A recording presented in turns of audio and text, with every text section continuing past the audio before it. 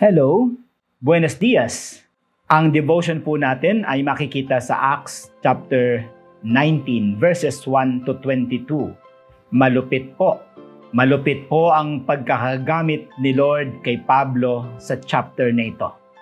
Dito po sa verses 1 to 7, makikita po natin na si Paul ay pumunta sa Ephesus. Galing po siya ng Corinth. Medyo malayo po yan. 3,825 kilometers. Parang Manila-Baguio 15 times. At pagdating po sa Ephesus ay nakakita siya ng 12 disciples ni Jesus Christ, pero ang kanilang baptism ay luma. Baptism pa ho ni John the Baptist.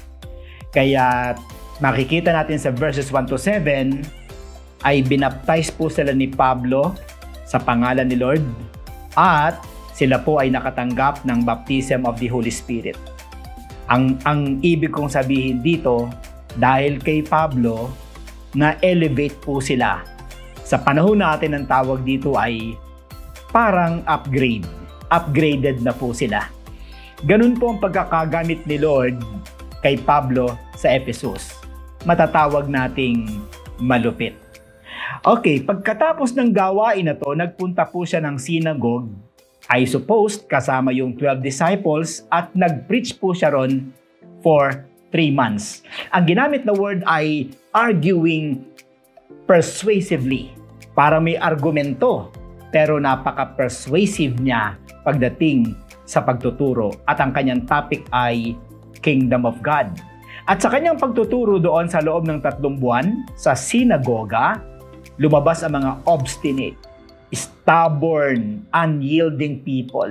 Pero ang nakasulat ay some became obstinate. Hindi lahat.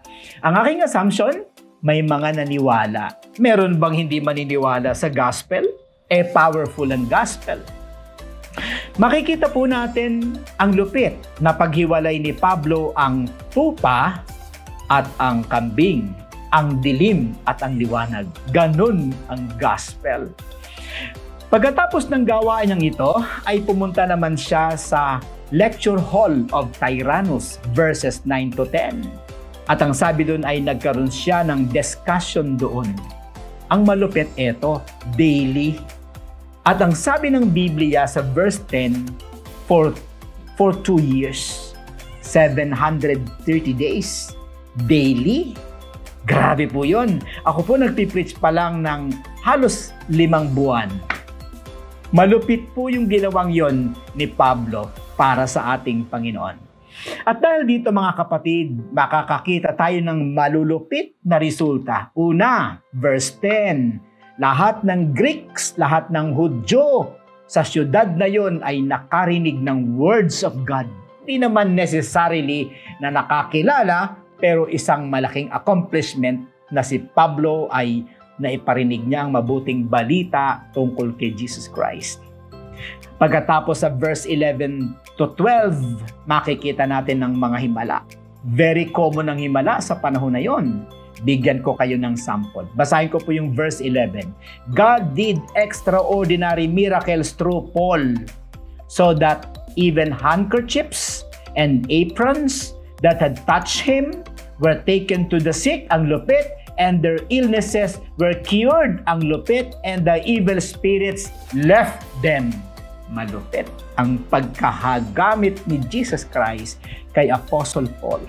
Pag-isipan niyo po yung matindi, apron, handkerchiefs, mga kapatid, na dumikit kay Pablo at dinadala sa may sakit, lumalayas ang demonyo. Malupit talaga.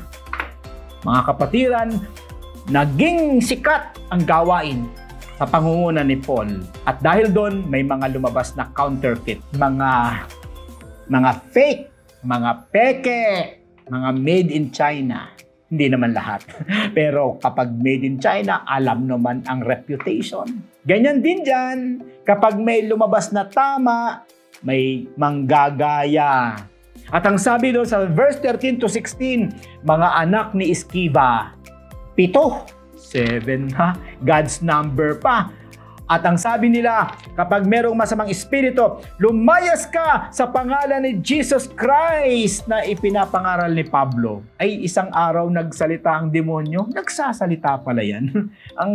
ang lupit mga kapatid. Ang sabi ng verse 15, one day, isang araw, the evil spirit answered them, Jesus, I know and I know about Paul, but who are you?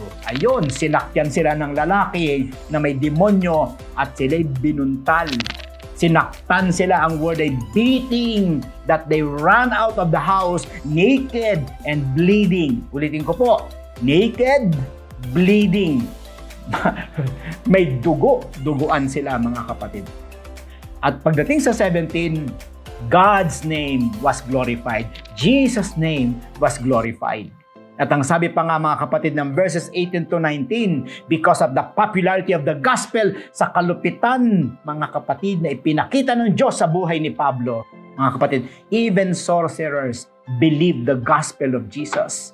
They repented of their sins. Mga mangkukulam got converted at sinunog ang kanilang mga libro, ang mga scrolls nila, ang mga kwintas nila, ang mga hikaw nila, ang mga singsing nila na may kinalaman sa black magic.